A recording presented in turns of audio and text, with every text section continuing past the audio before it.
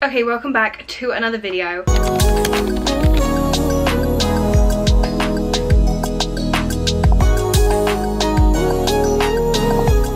Oh my god, we haven't sat down together in well, what I feel like is too long. I mean, I know it's actually been 2 weeks, but for me, like, to not be posting on YouTube, it hurts my heart just a little bit, you know? Like, I feel disconnected with you guys. I was actually just thinking this. I was like, okay, well, I'll do like a like little catch up. Those of you have been asking me so many questions. I feel like recently, obviously, I've gone through like a big change now, not being at uni, and everyone's like, how are you finding it? Like this, that, and the other. So of course, get into that, and of course, where I've been a little bit MIA. But I actually realized I've never filmed an everyday makeup routine for you guys, which literally makes 0 sense. Apologies about that. I think we did like a TikTok first impressions, TikTok viral makeup, but I'm excited to share this one with you. I feel like recently I've got my makeup routine down to a T, so I ramble on too much. We're gonna jump straight into it. Let's get going. The biggest thing that I could actually tell anyone, or that you will take away from this video, is prep your skin. I used to never prep my skin, literally chuck anything that I could on my face, and I've seen the biggest difference. One, in like my skin not breaking out as much, because obviously when you have skincare on, it's creating a barrier between your skin and the makeup, but just the overall texture of what my skin looks like under makeup. This is the Garnier Vitamin C Brightening Serum, and oh my god, I love it so much. I use this day and night. They've got, this one's the daily one, it's only like 3%, and then the night one I want to say is 10%. This feels so amazing. I then go in with the Lancome Genifique Serum. I just like how this feels under makeup. Again, you guys know that I feel like I really struggle with fine lines on my skin, so anything we can do to prevent the aging. However, moving on to the first question, this is at what age did you finally notice your skin clearing up? I'm 16 and it's worse than ever. Girl, me too. My skin literally used to be so bad, and don't get me wrong, I still have my breakouts. By the way, this is a Glow Recipe Watermelon Glow Niacinamide Dew Drops. These are good. These are good if you like a glowy skin. And I won't lie, I feel like my skin didn't like ever naturally clear up by itself. I definitely know that like as you get older, like your hormones come like more into check and more into balance. However, me and my mum tried everything. My mum saw how much I struggled with my skin, and she saw how much it took a toll on my confidence. Not to say that like you can't, like you can definitely feel confident in your skin still having like breakouts and acne and things like that. Like I completely get when sometimes it really does take a knock on your confidence. Starting off my makeup, I'm going with my Unicorn Cosmetics Bare Brows. If you follow me on TikTok, you know how much I rave about this product. I love it so much. This is the only thing that will like slick down my eyebrows to get that like laminated effect and have them stay. Like it is incredible. I'm gonna quickly zoom you in. But like I was saying, me and my mum literally tried everything. We went to the GP, doctors, online like home remedies, and nothing really would do it. I think there was one cream I was on at one point, but I felt like whatever cream that I started, my skin would then become like used to it and then not work anymore. The only thing that did ever work for me was the contraceptive pill, which I actually went on for the obvious reason, and it wasn't actually to do with my skin. However, it did have a massive effect, and my skin, it literally, probably it took a while to clear up because my acne was really bad. Like it was just like boils of spots. That sounds really like TMI, but like that is blatantly like how it was. Again, as you can see here, I still do have like a few breakouts, but nothing crazy. By no means am I trying to say that that is exactly what you do, because I feel like when you're going on the pill, make sure that you're ready to go on the pill, and it's for no other reason bar you're doing it for yourself, if that makes any sense. However, I definitely feel like over the past few years, my skin having spots, it doesn't actually affect me in the way that it used to. If I have one, I'm like, okay, cool, like I've got a spot. I think as I've kind of gotten older, I don't know, spots just don't really like affect me in the way that like they used to, which I'm so happy about, and I feel really like good in my skin about that. Everyone gets them, like everyone once in their lifetime gets them, and I think that's the one thing you've got to remind yourself is everyone is in the same boat. For brows, I will let them dry down now before then I go in and fill them. Okay, someone asked me what my favorite makeup product is at the moment, and this is this bad boy. This is the Super Stay with Vitamin C Maybelline 24-hour skin tint. I have been loving skin tints. I feel like there's been like a massive like trend for it at the moment, but now when I wear like full coverage makeup, like I just don't think it suits my skin. I like to have like a little bit of like my freckles poking through and things like that. It does have like that little bit of coverage, and it just feels so lightweight on your face. It is by far my favorite thing in my makeup bag at the moment. Over the past few days, because I feel like so many brands have actually come out with skin tints, nothing has beat this, like genuinely. It also has such a gorgeous pearlescent in the formula itself, so it's a little bit like Charlotte Tilbury-y. For mascara, this is actually being my ride or die. This is the Estee Lauder Double Wear. However, I am literally like scraping it out. I will say though, I'm pretty sure that the Fit Me Maybelline concealer is like a dupe, because I know that this is a little bit on the pricier side, so I kind of want to go back to that one and try it. Again, this isn't like a super full coverage concealer, but it just really adds like the right amount of brightness without making you again look like you've got that like crazy like white under eye. It's just kind of like what I prefer. I'm gonna quickly go and wet my beauty blender. This is the Dose of Lashes one. I know that everyone raves about the Chloe Cosmetics ones, but I really like the Dose of Lashes ones. If it wasn't for copyright on TikTok, you best believe that I would be getting ready with like full tunes going on. Okay, so someone has asked how I'm finding like influencing full time, but I'm also going to tie this into someone was also asking about like how my mental health is, because had a little bit of a knock-on effect, I won't lie. I feel like recently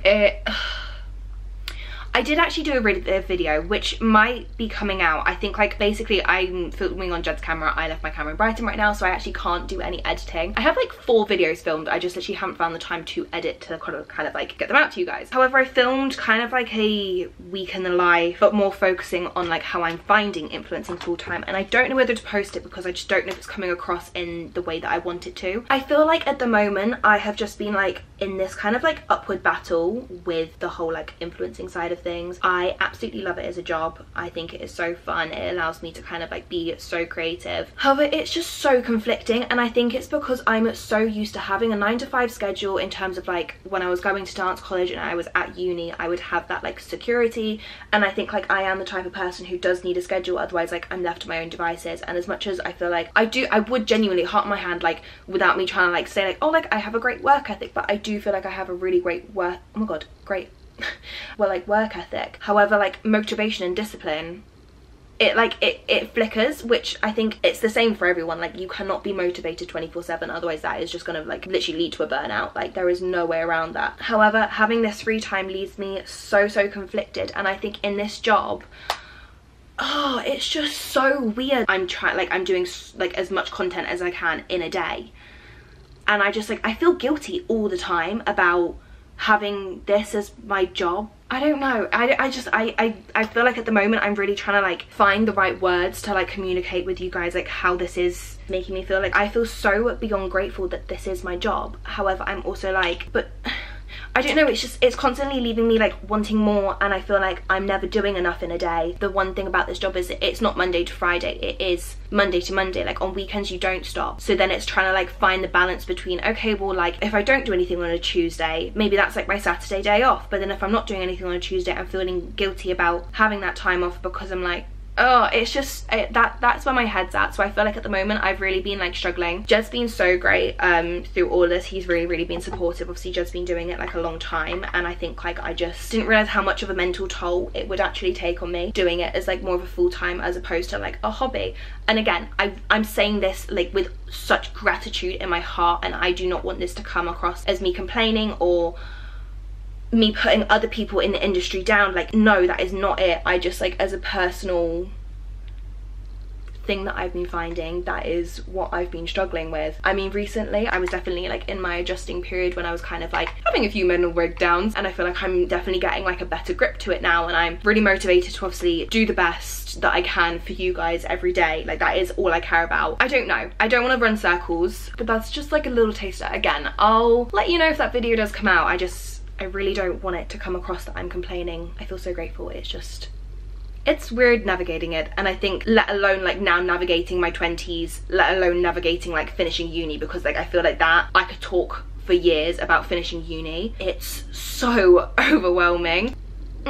Yeah, by the way, this is the Jordana t-shirt like bronzer duo. Basically you get the cream bronzer in the bottom and then you get the powder in the top, and this is in the shade Fiji, and I have been loving this so much. I feel like it's so gorgeous. This blush is actually insane. So this is a new one from Pink Honey. This is a sheer sun skin, like I think it's called blush fluid, I want to say. This is in the shade Raspberry Ripple, and I mean, and it is literally so gorgeous. It's super reflectant as well in terms of like when it sits on the skin, it literally looks so gorgeous. Whenever I wear this blush, I literally get so many comments being like, where is your blush from? Like I need that now, and I'm like, it's Pink Honey, babe. I'd love to be a little bit of a plug. Another question that kind of like ties in to the previous one, also you can see how pigmented this is. It does take me like a little while to like kind of like buff it, blend it in, and then like not to be so crazy, is that one of you still doesn't know what you want to study in September. And babe, that is so fine. I'm pretty sure I made my decision to go to dance college like very last minute. I think the thing is though, is one thing that I do not agree with our system, this is me getting all political, is that you have to make such like big decision at such a young age. Like I guess that 18, like you are going into the adult world, and maybe like you should have like some inkling on what you want to do, but I think like it's so overwhelming to kind of go from having like what you do your A-levels, so you've got like 3 different things going on, and then sometimes like you just don't know, and that is so fine. And then obviously like there's such a pressure maybe to go to uni or not to go to uni, or maybe get into the real world and do work. Do not beat yourself up if you are really struggling to kind of like make a decision on that area. It's so annoying because people say that you should really specialize in what like you want to do. It's say if you do go to uni so that you can come out with like a better chance of getting a job. However, when you genuinely feel so lost and you don't know what that job is, that maybe a broader like course would be like great for you. So definitely don't be too harsh about it, because being there, it's very hard. I'm gonna quickly go in and fill my eyebrows before I powder down my face. But like I was saying, I definitely can't really help you on making a decision. However, all I can say is make sure that there is definitely nothing wrong with taking a gap year. I think it's so great to kind of like just really chill and just like make sure that you're making the right decision. Like if you are going to uni, like it's a hell of a lot of money to be spending on something that maybe you're like completely not unsure on. But I also think like definitely pick something that you love. Like at the end of the day, it's going to be something that you obviously spend a while studying, or that you like spend a while like doing and achieving. So like you definitely need to make sure that it's kind of like where your passion is lying, otherwise it will be a hard journey. Again, like when you know, you'll know. All things come in due course time. Like I definitely like am a firm believer in that. And I think even if like it does go wrong, like okay cool, like at least you've let that journey will still sculpt you as a person, as opposed to like not making any decisions at all. This is also the Revolution Precise brow pencil. I literally love this so much. It's basically a dupe for, you know, all the Refy like brow pencils. It's that, but this is £4 as opposed to like, I think it's like £18 for a brow pencil, which it's a little bit questionable. Okay, so the 2 powders that I love is the Huda Beauty loose powder. No one can put me on anything other than this. I have tried so many loose powders, but this is by far the best. However, with the skin tints recently, I've been loving a pressed powder, and this one is the Charlotte Tilbury Flawless Filter one. It's not super powdery on the skin, so you can still like allow all of that like goodness and the dewiness to like show through. That was so the wrong words to be using, but there we are. So another question I got is if me and Jed have any upcoming like plans, collaborations, that kind of thing, which we do, like blatantly we do. And I feel like me and Jed have been so hush about this just because we've like really been taking the time to kind of like, what is the word, design.